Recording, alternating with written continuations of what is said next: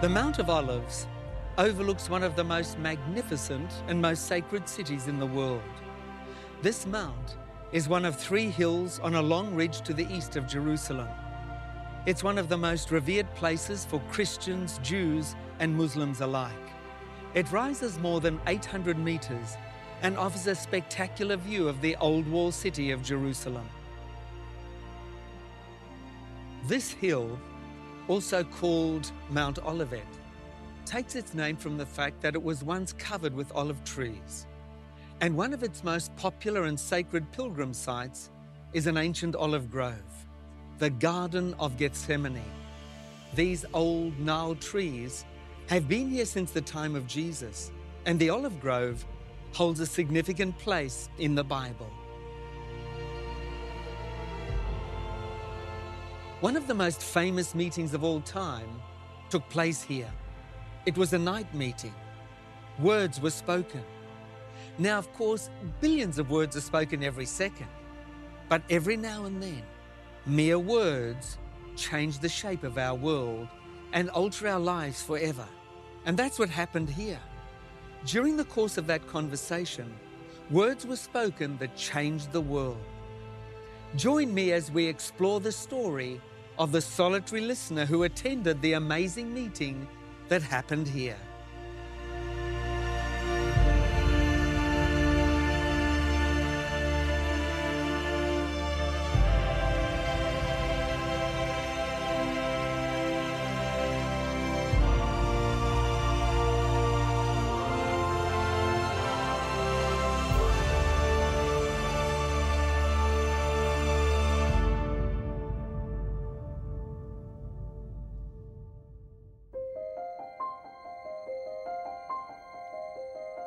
There are many spectacular and glorious mountains in our world. They're famous because of their massive size, impressive peaks, and unique shapes.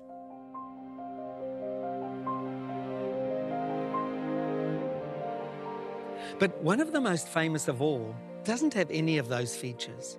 In fact, it's really only a hill, but it's famous for another reason. Mountains don't get much holier than the Mount of Olives, a sacred site to Judaism, Christianity, and Islam. In Jewish tradition, the Messiah will descend the Mount of Olives on Judgment Day and enter Jerusalem through the Golden Gate in the center of the eastern wall of the Temple Mount. For this reason, Jews have always wanted to be buried on the slopes of the Mount. This is the oldest Jewish cemetery in the world. For over 3,000 years, Jews have been buried here. And today, there are over 150,000 graves on the slopes. It's a tradition to place stones on the graves. It shows that someone has visited the grave and that the loved one is not forgotten, and that their memory will last for eternity, just like the stones.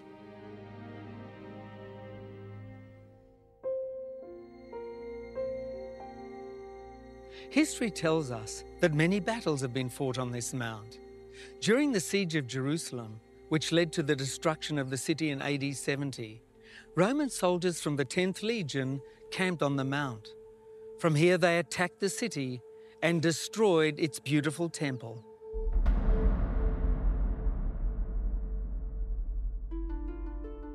The Mount of Olives is closely associated with Jesus. He spent a lot of time here, and he knew this place well. Today, millions of pilgrims come here to follow in his footsteps. Over the centuries, 24 churches were built to commemorate events in Christ's life that happened on the Mount of Olives. Some of the churches are still here today and are popular with the pilgrims. Near the summit of the mount, they visit the church of Paternoster that celebrates Christ's teaching of the Lord's Prayer. The church features translations of the prayer in 140 languages, inscribed on colourful ceramic plaques. Further down the mountain is the Church of Dominus Flevit. It's shaped like a teardrop and remembers Christ's tears as he wept over the future fate of Jerusalem. Then there's a church of Mary Magdalene, with its 7 gilded onion domes. It's one of Jerusalem's most picturesque sights. The church was built in 1888 by Tsar Alexander III of Russia in memory of Mary Magdalene, who found peace and forgiveness in Jesus. Near the foot of the Mount of Olives is the Church of All Nations. It's called this because many countries contributed to the cost of its construction. And it's revered because it's believed to be built over the rock on which Jesus is believed to have prayed in agony the night before he was crucified. The church is situated in the Garden of Gethsemane, a place whose name literally means oil press. A grove of ancient olive trees still stands here today. Jesus often came here. He used the ancient olive grove on the Mount of Olives frequently as a favorite retreat when he needed peace and quiet. And it was here that one of the world's most memorable and important interviews took place. The words that Jesus spoke that night not only dramatically changed the life of the individual that met Jesus here, but they've gone to the ends of the earth and changed the destiny of millions of people, and they haven't lost their influence in our world today. The solitary listener who heard the words of Jesus that night was an intellectual who studied at the temple in Jerusalem. His life centered around that sacred site. He was a Pharisee who belonged to the 71-member Sanhedrin, the ruling legal council that was essentially the supreme court of the Jewish people. His name, Nicodemus, meant victor over the people. He was a man of learning, a man of wealth and influence. He occupied a very important position in society, and everything in his aristocratic background, everything in the beliefs held by his peers, told him not to make this risky visit.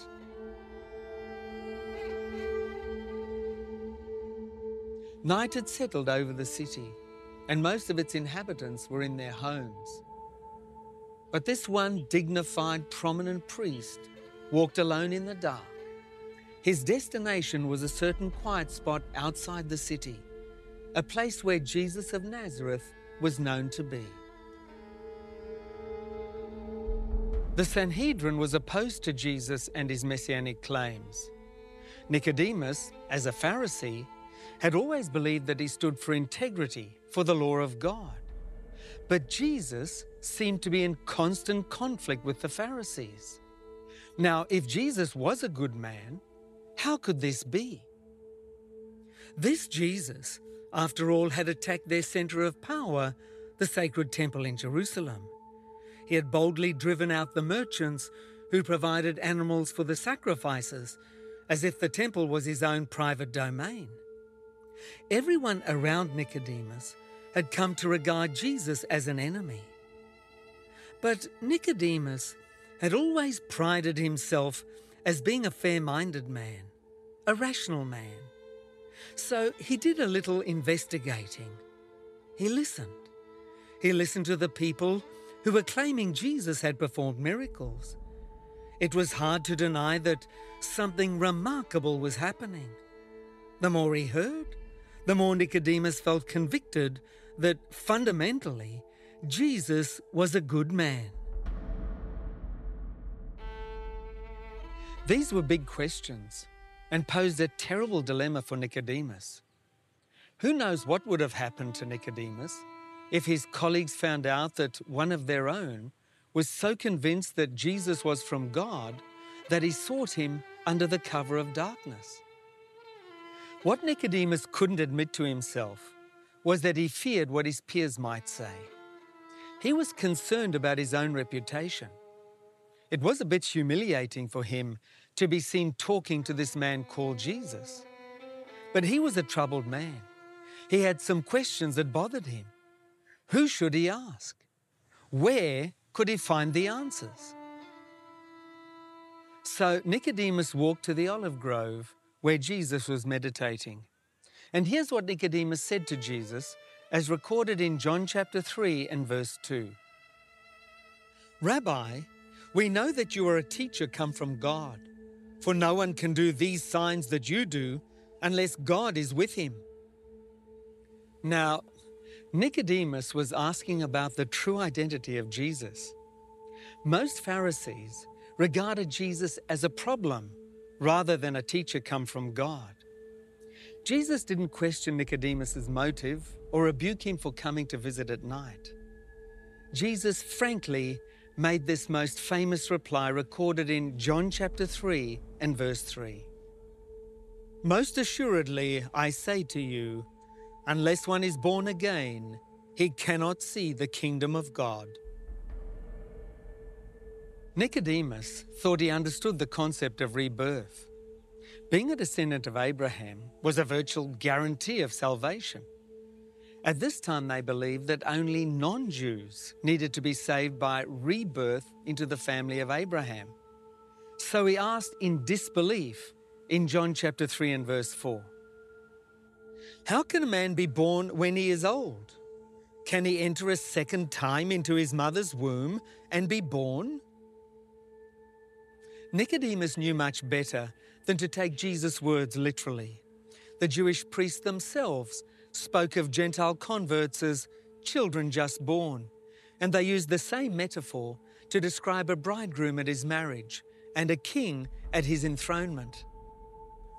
Nicodemus was growing quite uncomfortable now.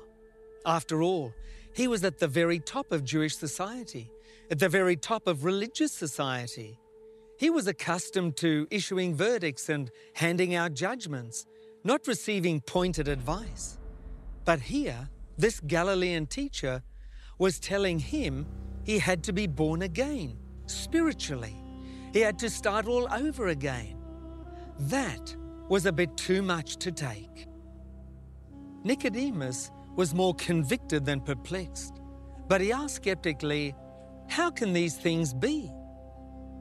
Jesus earnestly told this Pharisee that he was showing him the way to eternal life. And then he spoke the words that made this meeting so famous and the conversation so important. They're found in John chapter 3 and verse 16.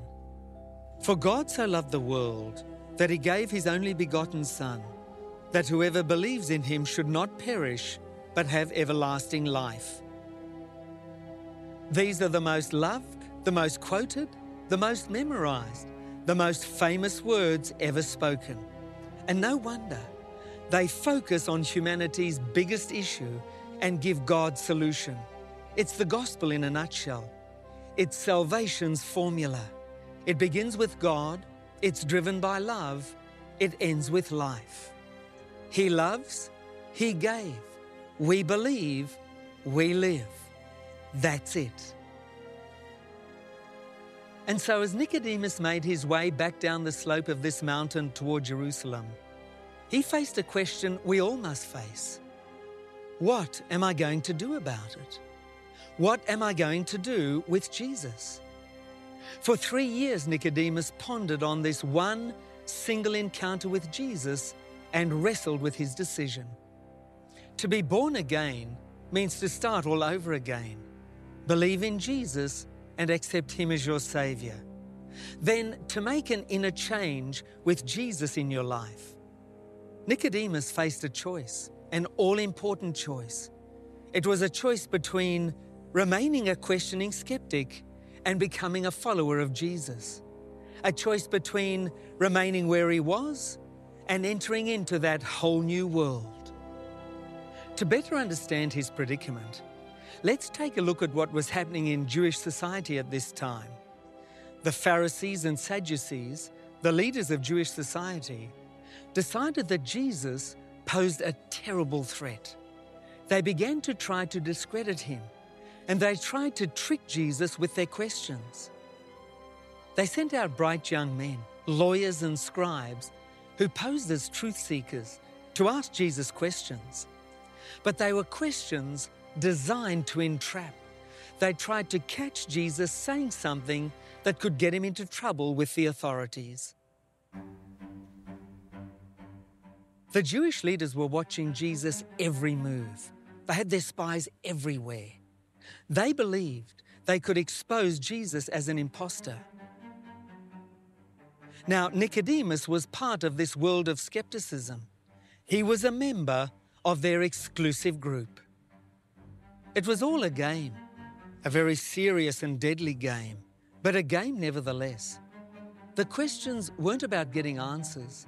They were about setting one up, about intellectual arguments and proving who was right. Is it lawful to pay taxes to Caesar? If a woman has 7 husbands who all die one after the other, whose wife will she be in the resurrection? A lawyer came up one day and asked Jesus, which is the greatest commandment in the law? Yes, lawyers could occupy themselves endlessly on that one. They could carry on very abstract arguments about which principle had priority over another. Jesus, however, summed it up very neatly with a statement from the book of Deuteronomy in chapter 6 and verse 5. You shall love the Lord your God with all your heart, with all your soul, and with all your might. Yes, that gives meaning to everything in life. But Jesus wanted people to face the truth about themselves. Do you realize that you can try to hide behind the truth? You can use it as a shield, hold it out there in front of you, wield it as a weapon, try to win arguments with it. You can try to score points with it. You can hide behind the truth. Yes, you can hide behind the truth. You can quote it so well that nobody notices that you're not dealing with the real problems inside. You can show off the correct state of mind so that no one notices the painful state of your heart. You can hide behind the truth. It's not enough for you to have the right answers. It's not enough for you to be able to quote God's principles. If it's not touching your heart, and if you're not allowing God into your life, then it's not the truth. Because truth changes a person inside. This is the drama, this is the dilemma that Nicodemus faced. The part of him that was a skeptic wanted to hide behind the truth, but another part of him wanted to take Jesus' words to heart. The proud Pharisee wanted to justify himself, but the honest seeker of truth wanted to be taught. It was a real struggle here on the Mount that night. Nicodemus asked Jesus 2 questions. How can a man be born again? Jesus told him he must be born of water and the Spirit. Wondering, Nicodemus asked, how can these things be? Jesus explained about the Spirit by using the example of the wind. We cannot see the wind, but we can see the effects of it. We cannot see the Holy Spirit, but we can see the effects of it on people. It lifts people's burdens. It comforts the sorrowing and opens up our hearts to believe in Jesus. Nicodemus heard Jesus' words, and he couldn't make those words go away. They kept trying to get down into his heart despite all the mental games he could play. The skeptic was slowly turning into a follower, or at least he was taking definite steps in that direction. We catch a glimpse of this in a certain meeting of the Sanhedrin. They'd been grilling some officials who'd been sent out to bring Jesus in for questioning. The officers had failed to bring arguments against Christ that would be convincing, and the only explanation they could offer was, no man ever spoke like this man. The Sanhedrin rulers were of course very upset, saying in effect, it's only the ignorant crowd that follow this Galilean Jesus. None of us believe in him. And it was at this point, this very moment, that Nicodemus stood up among his peers and said these words recorded in John, the 7th chapter and verse 51. Does our Lord judge a man before it hears him and knows what he's doing? It was only a question. It may have been only a timid attempt to turn back the tide of prejudice, but Nicodemus had taken a step. He had exposed himself to the scorn of his peers the elite of Jerusalem. They immediately shot back at him. Prophets just don't come out of Galilee.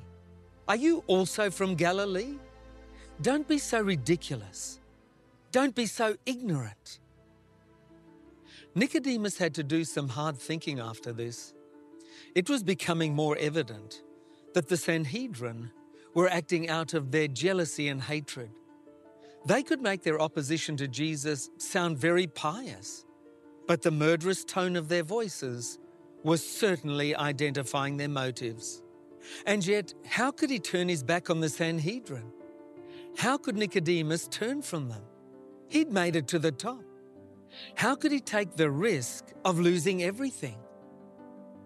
Well, at a most unexpected, dark and frightening time, Nicodemus made a choice. The Sanhedrin had sentenced Jesus to death. Jesus the Galilean was dying on a Roman cross. And the friends of Nicodemus were circling that cross, mocking their defeated enemy. They suggested that if he was really such a miracle worker, that he should come down from the cross and save himself. But at that moment, Nicodemus could no longer join them. He'd seen something noble and compassionate in the way he thought of others, the way he forgave, and the way that he died. Nicodemus finally looked on this Christ in terms of his own need as a human being. Standing there at the foot of the cross, he realized that pride was just too heavy a burden for him to bear. Always trying to defend yourself was too wearisome a struggle. Always hiding behind the truth was too self-defeating. It was time to let the truth sink into his own heart. You must be born again. And so Nicodemus took the big step. He hurried back into Jerusalem and purchased a mixture of myrrh and aloes, the spices used for embalming. And he came back to the cross bearing these gifts.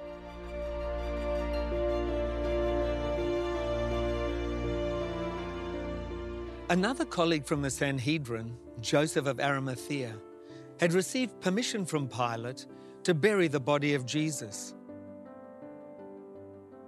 And so as the other members of the Sanhedrin watched in shock and amazement, Joseph and Nicodemus gently took Jesus' body down from the cross, and they wrapped Jesus in burial clothes along with myrrh and aloes.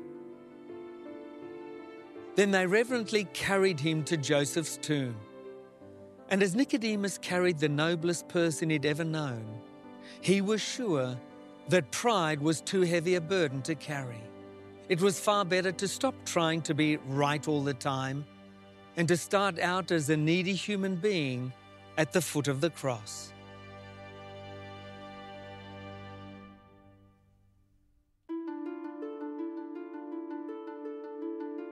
The story of Nicodemus, who personally heard the greatest words ever spoken and found hope and happiness on the Mount of Olives, has encouraged and inspired people all over the world. The words that Jesus spoke that night not only dramatically changed the life of Nicodemus, but they've gone to the ends of the earth and changed the destiny of millions of people. And they haven't lost their influence in our world today. If you're struggling with the challenges and stress of everyday life and would like to experience God's unconditional love, if you're looking for ways to live a better life and find inner peace and true happiness, if you'd like to get closer to God, then I'd like to recommend the free gift we have for all our viewers today. It's the reading guides, A Second Chance at Life, and Bridge to a Satisfying Life. These booklets are our gift to you and are absolutely free. There are no costs or obligations whatsoever. So make the most of this wonderful opportunity to receive the gifts we have for you today. Here's the information you need. To request today's free offer, phone or text 0436 333 555 in Australia or 020 422 2042 in New Zealand, or 770 800 0266 in the United States. Or visit our website tij.tv, or simply scan the QR code on your screen and we'll send you today's free offer totally free of charge and with no obligation. That's right, you can have today's offer completely free of charge and with absolutely no obligation. You can also write to us at GPO Box 274 Sydney, New South Wales 2001, Australia, or PO Box 76673 Manukau, Auckland 2241, New Zealand, or PO Box 888717 Atlanta, Georgia 30356 USA, or email us at info@tij.tv. Don't delay, call or text us now. If you've enjoyed today's journey to Jerusalem and the Garden of Gethsemane, and our reflections on Nicodemus and the hope and happiness that Jesus can give us, then be sure to join us again next week when we will share another of life's journeys together. Until then, let's pray for God's leading and guidance in our lives. Dear Heavenly Father, we're tired of playing mental games. We're tired of keeping you at arm's length, tired of the arguments. Take away this heavy burden of pride. We need you as our Saviour. We need you as the one who speaks to our hearts. We want to become all that you intend us to be, but we can't do it on our own. We become proud and brittle, just relying on our own strength. So we come to you, acknowledging that even in our strength, there is weakness. We accept your gracious forgiveness and love. In the name of Jesus, amen.